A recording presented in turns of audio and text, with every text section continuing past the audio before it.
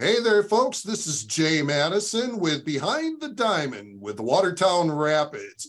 And we have a real treat for you today. We have the voices of the Watertown Rapids, the Dalin and Connor Lalone. How you doing, gentlemen? Doing great. The Behind the Diamond almost sounds like a misnomer. Connor and I kind of operate slightly above and to the left of the diamond. Right? Yes, you do. You are slightly above the diamond. Absolutely. You can always count on Dan for the smart replies. And Connor, how about you, sir? No, I'm excellent. Like Dan said, I mean, pretty awesome spot to be in to watch a baseball game. It's a pretty unique view. It's not something that you're used to experiencing. So, but it's a lot of fun and always a great time. Well, we appreciate having both of you as part of our broadcast team, our entertainment team there at the Watertown Rapids. We had a great season. The record for June wasn't so great. We had that big losing streak. But then, man, in July, the team came back, really turned it on, and we just missed the playoffs. If it hadn't been for that one bad streak there, we would have been in the playoffs. In fact, I think our record was we were the best team in the league the second half of the season. So that's a good note. And I don't know if you gentlemen have heard, we're, I believe, almost at a full roster of players already. So pretty exciting news. That's great to hear. I want to apologize. I feel like I could have done more because I started eating a cheeseburger and French fries before the game halfway through the season. It was that first game that we won. And when we came out of that losing streak, that huge comeback from, come from behind win that we had. And ever since then, it really fared rather well. Had I found that was the gift, I really would have started earlier. So this year, I see undefeated in our future because I'm ready for cheeseburgers and French fries. I'll even add a beer if I have to. Hey, Connor, was there any food items that you were not eating the first half of the season that you then added in the second half? I mean, Dan is fessed up to his sins. How about you, sir? No, I don't think I changed much. The only thing that I might have started doing was drinking 2 Red Bulls instead of 1. Yeah, I mean, nothing specific that I can recall, but hey, whatever it takes to help the team win some more games. I mean, it was so fun to watch them that second season and to come up, a game too short. I think it was maybe even the game short, and really upsetting, but it was so much fun to watch them play that second half of the season. Yeah. So Connor, you stick with the Red Bull for the speed and agility, and I'll stick with the Babe Ruth diet of cheeseburger and beer. Yeah, bulk up. Well, we're just glad to have you both as part of the team. Now, a lot of the fans, like I said, don't get to really meet you. They just hear your voice from on high. And so, Dan, we'll start off with you. Why don't you tell us a little bit about yourself? You've got this fancy screen behind you, thedandalin.com. What's that all about? So it's actually when I found that I enjoy broadcasting and being behind the microphone. Started with the kids playing hockey, ice hockey. And then when the pandemic hit, I found YouTube and started live streaming games with play-by-play. And The Dan Dalin, or A Positive Influence, is my YouTube channel. And that's where it really took off. Over 1,300 followers, almost 400 plus games on there between hockey, baseball, softball, and Jay, you inviting me out to participate and be a part of the Rapids family was truly the icing on the cake. Lots of fun. Being able to see the people that I'm interacting with is really what gets my heart pumping. Well, you do a great job, and we're glad that you joined us. You brought your professionalism to the operation. So it was very appreciated. Dan, how about you, Connor? What's your story? Yeah, I mean, I grew up in Adams and went to South Jeff, so I've always been around the area.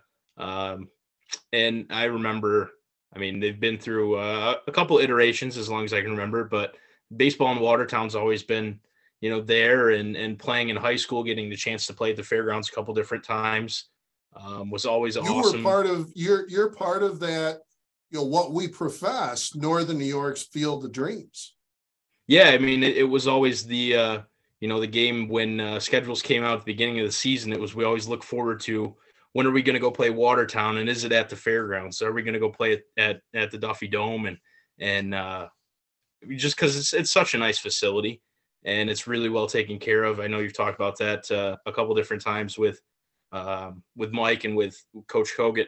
But it's just such a cool facility. And so when you reached out and asked me if it was something I'd be interested in, it was an immediate yes. I mean, it was just such an honor to be involved with the organization and the facilities again, because it was something that I enjoyed so much growing up as a high school athlete. So. No, that's cool, and we're glad to have you aboard. You helped us out tremendously during the year, Connor. Now, Connor, you're also doing something right now. You're behind the camera with the Watertown Wolves, correct? Tell us about that. Yeah. So actually, it's I won't get into it, but through a couple of different connections, ended up meeting up with Steve Weed and got involved with him. And he does games at the Fairgrounds Ice Arena for the Wolves. And so I've been running camera for those. Pretty much as soon as our Rapids season wrapped up, I got to do play-by-play. I was kind of thrown into the deep end with that, but did play-by-play for the Red and Black. So, I mean, in the last year or so, I've gotten involved with basically everything there is sporting-wise in Watertown. So, again, it's just been a lot of fun, and it's something that obviously I went to school for, and it's validating to know that I went to school for the right thing. So it's enjoyable, and I have a lot of fun doing it. Yeah, you went to Oswego, right? SUNY Oswego. What'd you study there? Yeah, I studied. Well, my actual degree is broadcasting and mass communication. So, and I couldn't have asked for a better facility, better instructors, that kind of thing. It was just perfect for that. One of the better schools in the whole country for it. And the fact that it was 45 minutes away from, home was awesome. That's cool. Again, Northern New York's Field of Dreams. And Dan, where do you see your sideline here going with what you do? So I'm just open to whatever direction it takes me in. I would love to do this professionally. Had I realized this was something that I was going to enjoy so much, X number or XX number of years ago when I was in college, business management may not have been the choice, but, the broadcasting is just so intriguing. So I'm just going to keep developing my channel. And if it just, has me sticking with youth sports in Central New York forever, that would be just fine and terrific. If it expands to something larger, somebody from the Yankee organization or the Islander organization is listening in and would love to have me participate, I am all in for moving. It is okay with me. All right. Well, both of you definitely have the talent. We were blessed to have you both on board for the 2022 season. We haven't talked about the 23 season, and I won't put you on the spot here, but we certainly love to have both of you back or one of you back, however it works out for you. What was your big takeaway from the 22 season? Dan, we'll go with you first. What was the big thing that you really enjoyed? I liked how the position was open to new challenges. It wasn't just speaking into a microphone. It was incorporating any other talents or crazy ideas that may have come across my plate. And I was able to tie in some sound effects, and it opened me up to just other opportunities that I could do even on my YouTube channel. I now have video overlays going on in some of my hockey games, and it's all thanks to just the expanded horizon that I had from the Rapids. You get immersed in something, you just keep going deeper and deeper, and you just never know what you're going to come across. And for that, I truly am thankful for the people that I've met, and just for that extra push, that additional challenge each game to try something new and be willing to make a mistake. And deal with the old sea hag. That's right. How about you? And we'll let the fans that are watching figure that one out. How about you, Connor? What was your highlight from 22?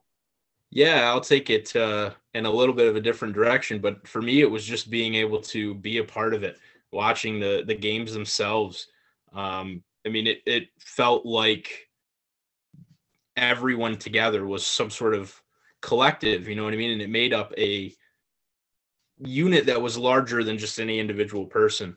And that started, top down, but watching the games themselves, I was fortunate, had a couple of nights where I was there, we had walk-off wins, a couple of different ones. One of them was, a ground ball that was hit about 6 feet straight down into the ground that bounced up and over the third baseman's head to score a runner from third. And then another one, maybe 2 or 3 nights later, it wasn't very long in between, we won on a balk.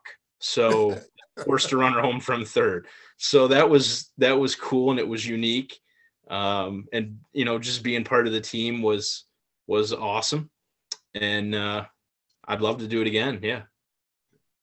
Well, both of you played a critical role, because part of our whole vision for the Watertown Rapids is to create a baseball atmosphere like doesn't exist in Northern New York, that's for certain.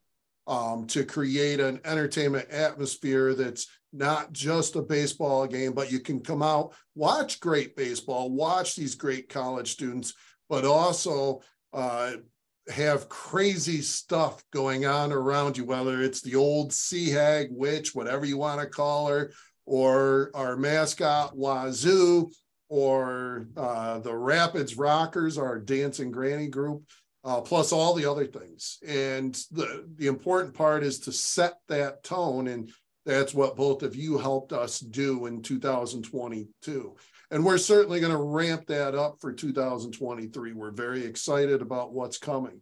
So with this being the last show of 2022, probably the last big thing for the Watertown Rapids here to end the year, we have to end it on the count of 3, gentlemen.